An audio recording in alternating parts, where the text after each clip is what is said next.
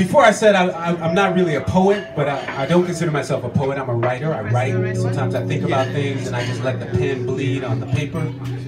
So a few years back in 2000, actually, a long time ago, I just started writing some stuff, and I'm pulling it out for the first time.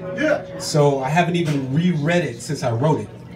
So hold on to your wigs if you got one on. I'm not sure. I know what I was going through in 2000 when I wrote this, so I'm not sure if you're ready for it. That's some deep stuff, man. I'm not sure if I'm ready for it. All right. This one is called Untitled.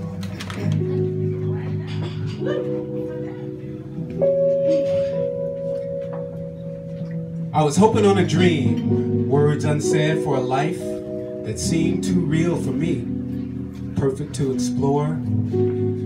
I got a taste, but I wanted more. Never promised, never said. To those who put their thoughts in my head, that made me so secure. The three special words. I felt so demure. Obscure to think that I was so secure, nothing could lure me into this.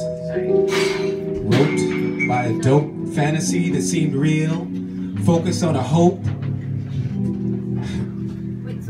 I didn't know what was like a wheel to take me round and round on a trip full of lip and back talk, backwash, recycle, rehash, rehearse. Remember when it was said, I won't hurt you, I need you, I miss you. Okay. And now I, all about me, but can't you see that two of us are in this? That's right. Stupendous. Lattice window of love.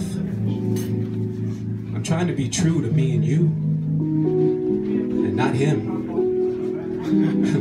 Well, let's go forth with courage, with love, with trust, and all we have, because all we need is each other. Yeah. Untitled. That's the Okay. Now, you know I was going through something at that time. I'm not sure what it was, but I was going through it. Man, oh man. I see a phone number on the back of this paper, so that's probably who it was. We're not going into that right now. Let's put her on speaker. Yeah, we're not doing that. She's on blast. So coming up to the microphone next.